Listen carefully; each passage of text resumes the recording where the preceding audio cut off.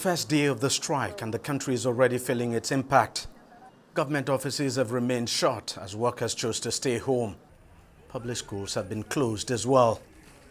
And there's a total blackout across the country as striking workers have now shut down the national power grid. This is the scene at the entrance to the domestic terminals of the ever-busy airport in Lagos. Aviation workers barricaded the entry points, preventing passengers from gaining access.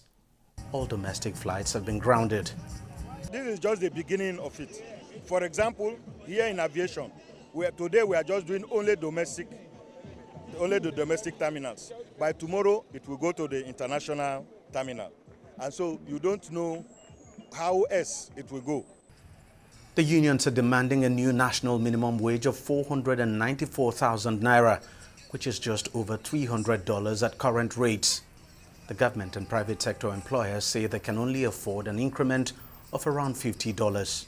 The last 3-4 months has been tough, and Nigerians are waiting for us to give them a wage that at least could assist them in paying transportation to work, could feed them, could house them and clothe them. These are the basic necessities of life. Not even a wage to buy a car or a wage to build a house. This amount that Labour has asked for is like paying a cumulative of 9.5 trillion naira to only 1.2 million Nigerians.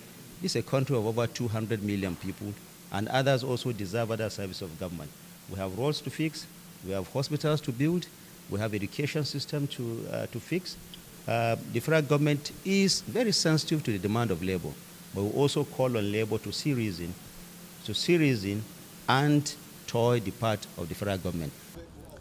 The leadership of the country's parliament had made a last-ditch effort to stave off the strike, meeting with the leadership of the labor unions on Sunday.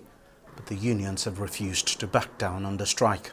For now, we don't have the powers to call off the industrial action, so the industrial action will continue while we would have a conversation with our respective organs as soon as possible to lay bare what they have put forward and what they have proposed. Everyone is waiting for the outcome of that meeting that the labor union leadership talked about there. It's still not known if any of the sides in the minimum wage negotiation will be willing to shift ground.